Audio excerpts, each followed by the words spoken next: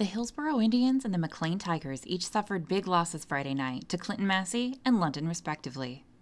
At McLean Field, the London Red Raiders scored on the first play of the night and didn't let up until the final minute, handing the Tigers their first loss of the season, 55-0. Friday night's matchup was each team's South Central Ohio League opener. Tiger head coach Randy Clausen said that his team was just outplayed. Just speed, overall speed, team speed. They were faster than us at just about every aspect of the game. You know, they're offensive line, defensive line, linebackers, quarterbacks, and running backs. You know, they just outspeeded, out-hustled, outworked us. We talked all year that we can't take anybody for granted. That every team on our schedule is capable of putting together a good game and winning and beating us. And this is proof. You know, this is proof that that's the case. You know, London's a good football team. They've played a tough schedule. You know, I don't think our kids fully realized how good a schedule they've played up to this point, but we certainly weren't ready, and it's tough for us to. You know, we've got more depth, and we were able to do some things this year than we've had in the past, but you can't duplicate that kind of team speed.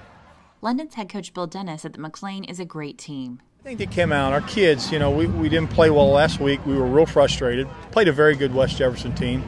But I was real proud of the kids, how they responded. We challenged them in the locker room and in practice all week. We went Monday, Tuesday, Wednesday, Thursday. We had tough practice, and we said we got to get better.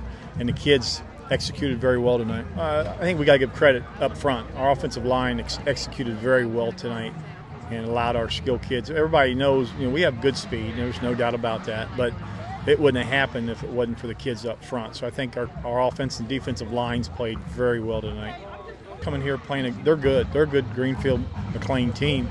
We just jumped out early and executed very well tonight. But they're a good team. You got to give them credit too. They were well prepared and they came off of three big. They're 3-0 and they're a good football team. Our kids executed very well tonight. Regarding two onside kicks in play by the Red Raiders, Dennis said they were unintentional. Neither one of them are intentional. We do a thing called squib kick. And that's the thing that just frustrates me to death. I mean, our kids don't do that, but yet when that happens, it looks like we coach that way or we play that way, and we don't. It's supposed to hit and skip. Don't give them a chance to return it, and that's not how we coach, and that's not how we play. McLean is now 3-1 overall and 0-1 in the SCOL.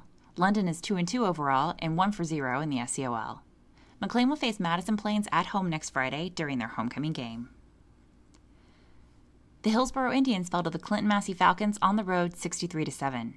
The Indians scored first and held an early 7-0 lead, but the Falcons tied the South Central Ohio League game at 7-all on a 75-yard pass play near the end of the first quarter. In the second quarter, Massey scored 21 unanswered points for a 28-7 lead en route to the Falcons' 63-7 victory. Next Friday, Hillsborough will face the Washington Courthouse Blue Lions at Washington Courthouse.